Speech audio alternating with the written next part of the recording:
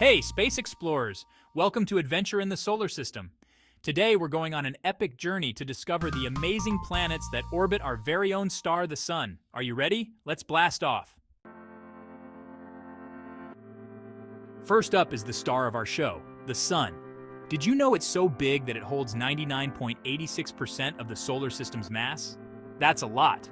It's like a giant ball of hot gas, and it gives us light and heat. Without the Sun, we wouldn't be here.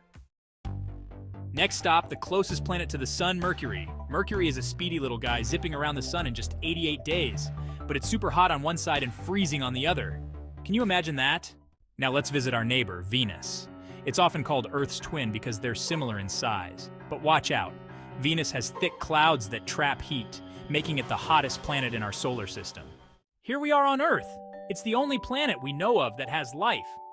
With our oceans, mountains, and forests, Earth is a super special place. Don't forget to take care of it so all of us can keep having fun here. Let's hop over to Mars, the red planet.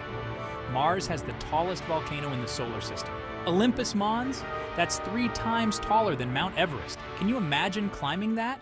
Hold on tight because here comes Jupiter. It is the 5th planet from the Sun. It is 2.5 times more massive than all the other planets in the solar system combined. It is made primarily of gases and is therefore known as a gas giant. Jupiter has a storm that has been going for hundreds of years.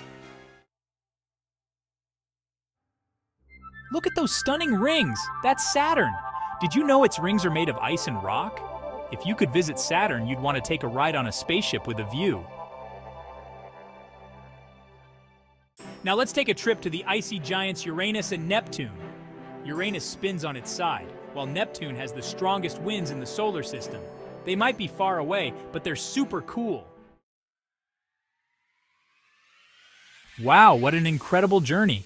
We met some amazing planets and learned so much about our solar system. Remember, space is full of mysteries waiting to be discovered. Keep exploring, and who knows what you'll find next. Thanks for joining me today, space explorers. Don't forget to like and subscribe for more adventures. Until next time, keep your eyes on the stars.